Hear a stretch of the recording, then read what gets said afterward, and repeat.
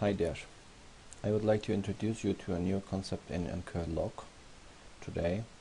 It is the concept how to replace your source code within same project. So let's say we do have a running project, MQL project. In this case it is revision 1. As you see, it is running now. Let's say we do have some modification and we need to update the source code from the project. Let's make small updates. So this project is based on moving average, and just let's open the moving average. I have prepared a new patch to do with this line. I have, you see, normally it counts the ticks. I have added the EA version is 2.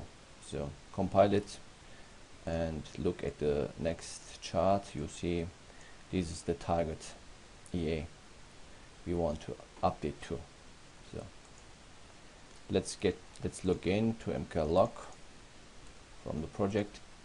As you see, this is an open license project, so everyone can use it. So to replace the source code, we get to the downloads area, then we pick the source code and click to replace. So very important here is this warning. As soon you replace your source code, all old revisions will expire within 14 days. So let's say we replace it now, and all the previous customers and clients they have the previous revisions will expire within 14 days. That is a very important fact to know. So okay, just choose the file, new file to replace with. It is the moving average MQ4 file. Okay, it requires some include file,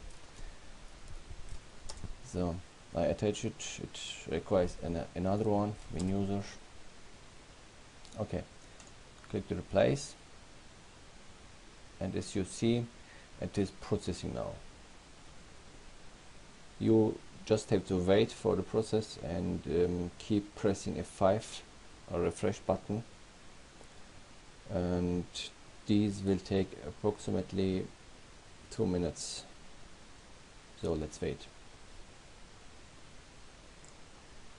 So let's press F5 again. So we are there. So as you see, the system has automatically inserted new expiration date, which is 14 days later than today. It is 5th August. So you see revision 7, 6, all the revisions, previous revisions will expire. So the revision 8 is our current one. Just download it, just install it. Experts, libraries.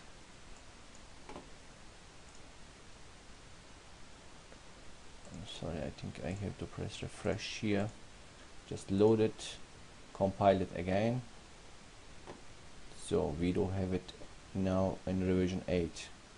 So let's open new chart and apply revision 8. You see, we have a new revision with new MQL code active now. It is revision 8 and this was revision 1. So this version gonna expire within 14 days. Thank you for watching.